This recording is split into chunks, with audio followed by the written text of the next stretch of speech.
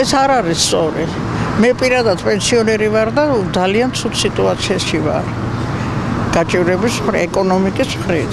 და როგორ არ არიან გაჭირებულები არიან ეკონომიკას იძახის ეს მთავრობა რომ წინ მივდივართ მაგრამ ეკონომიკა წინ რომ მიდიოდეს ხალხს უნდა შეეწყოს და მე 180 ლარი არაფრად არ ამყოფნის არც წამალში არც არაფერში და მეც ვითვლები ერთ-ერთ გაჭირებულად ეგენი პოპულისტური განცხადება იყო მაგის მხრიდან რომ მაგენი ჩვენი მთავრობა ეთყობა უფრო დიდ ყურადღებას აქცევს რა სიტყვის მაგათზე საზღვარგარეთში რა სიტყვენ ვიდრე თავიანთი ხალხი რა სიტყვის და როგორ მიიღებენ მაგის ნათქვამს და რა თქმა უნდა ეს განცხადება არ შეეფერება სინამდვილეს.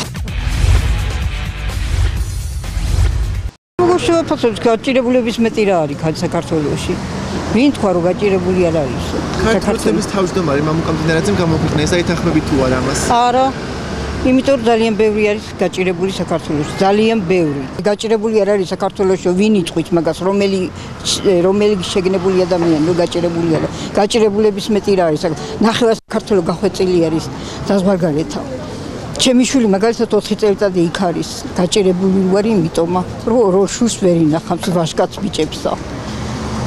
რომ სამუშაო არ არის, რომ იშოვონ სამუშაო და იმუშაონ იმათაც. გაჭირებულების მეტი რა არის შვილო? საქართველოში მე ქართველებზე გაჭირებული არც ერთი ქვეყანა არ არის, არც ერთი. არ არის ეთანხმები გაჭირვებიდან არავინ არ ამოსულა. დაცინვა იმ ადამიანის, რომელსაც მართლა უჭირს. ციცრა გაჭირვება, რა თქმა უნდა, ყველას შეიძლება დაგვატყდეს თავზე, მაგრამ ჩვენც უნდა ვიმოქმედოთ გაჭირვებიდან თავის დასაღწევად. მე არ ვამართლებ იმ ბატონს, მაგრამ მაინც ვამბობ ამას, რომ ჩვენც უნდა ვიმოქმედოთ გაჭირვებიდან თავის დასაღწევად. აუცილებლად. ეს რომ შეძლოს ადამიანმა, ქართველმა ადამიანმა, სამომავლოდ მაინც ნამდვილი სწავლის ფასი უნდა დაინახოს და ნამდვილ სწავლას უნდა მოკიდოს ხელი. ნამდვილ სწავლას და ნამდვილ შრომას. მაგრამ აქედან გამომდინარე ის ბატონი არ არის მართალი.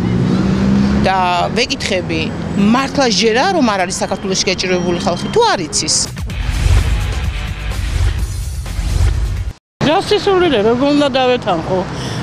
როცა რომ აგერ 60 ლარს იღებს ჩემი ახლობელი ნაცნობი და 60 ლარიდან 20% კიდე საშემოსავლოს უკავებენ. სირცხვილი არ არის?